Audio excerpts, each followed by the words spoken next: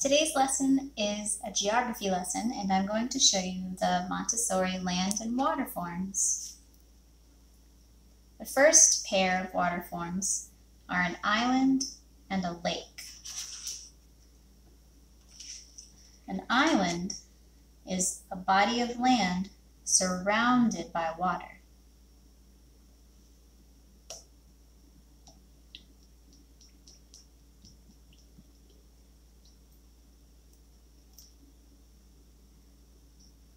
Some islands that you might know are Jamestown and Newport. A lake is a body of water surrounded by land.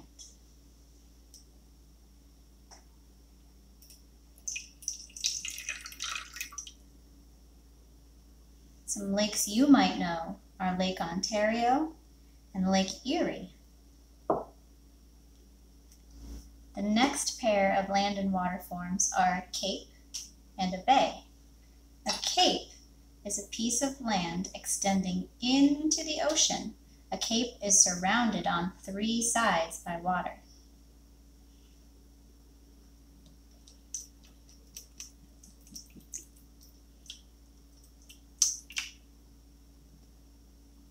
A cape you might know, and I know some of you have been to, is Cape Cod.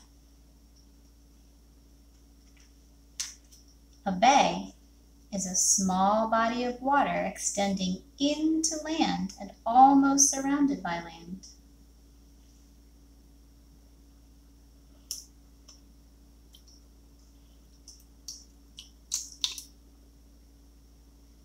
A bay you might know is Narragansett Bay. The next pair of land and water forms is a peninsula and a gulf. A peninsula is a long, narrow portion of land extending into water and almost surrounded by water.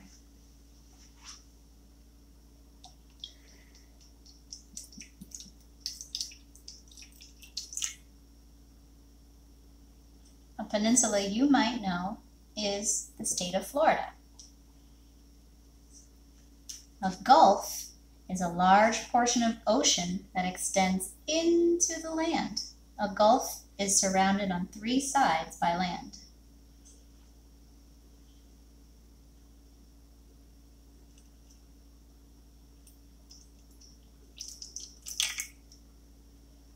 A gulf you might have heard of is the Gulf of Mexico.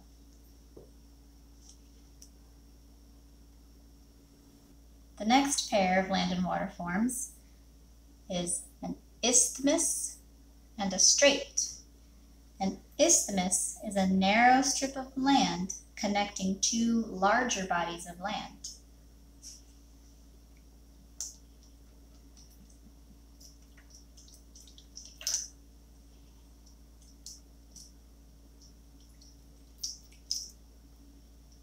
An isthmus you might know is the Isthmus of Panama that connects North America and South America.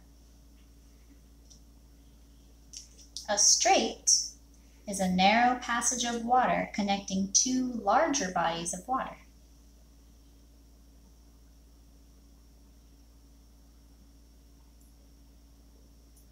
A strait you might know is the Bering Strait or the Hudson Strait. Okay, the last pair of land and water forms are an archipelago and a system of lakes. An archipelago is a number of islands that are close together.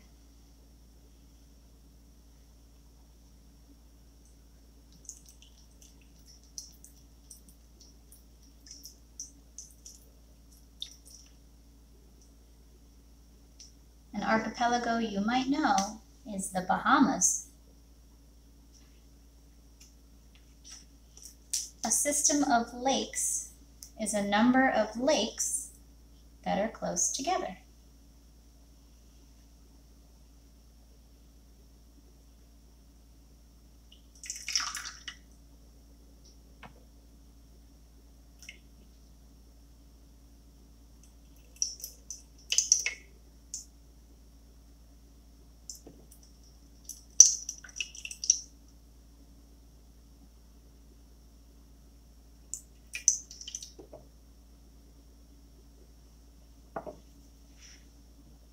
A system of lakes you might have heard of is the Great Lakes in North America.